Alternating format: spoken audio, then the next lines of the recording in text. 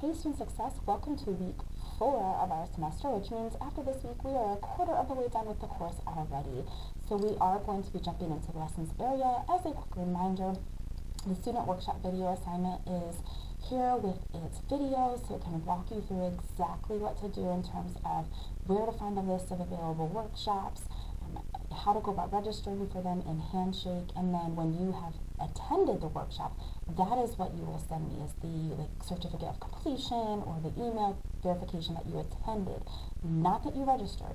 I've already actually had a few people attend workshops and send me those certificates, so please make sure, I know you have until the end of the semester, and it's only week 4, but you really want to make sure that you're getting in there and registering for one, and even a backup, have in mind. That's going to be very helpful.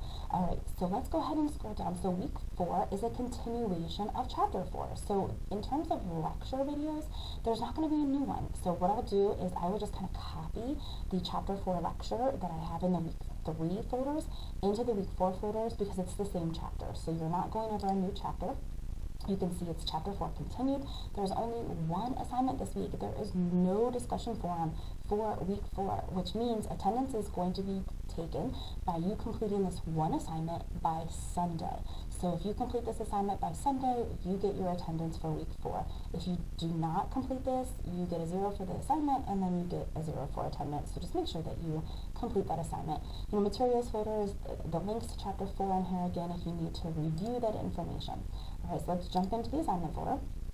This is going to be a document you're going to pull up. It is a Word document, so it's going to, in this table here. This is all based on chapter 4, which talks about general study skills and things like that. So you can see listening, note-taking, and memory.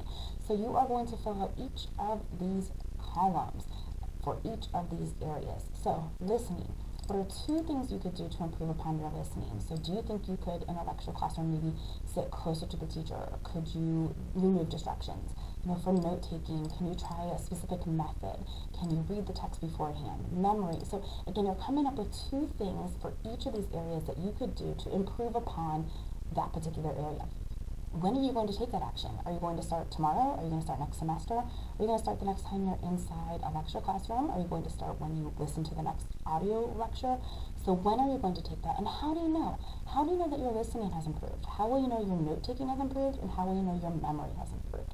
Okay, so you want to make sure that you fill out each of those, and you can go back into chapter 4, the PowerPoint, the lecture video, the chapter itself, and look to see the suggestions, because they do talk about suggestions for each of these areas in the chapter. So if you're stuck, you're like, I'm not sure, you can go back and take a look. Even if you feel like one of these areas is pretty good for you, there's always a little bit of room for improvement. So you can kind of find a small tweak you could make. When you're done, you want to make sure you save this document so that you're not uploading a blank version, which has happened quite a bit in my other classes. They're giving me blank copies of things, so make sure you save it. When you go back into Blackboard, you'll click right here where it says chapter 4 assignment.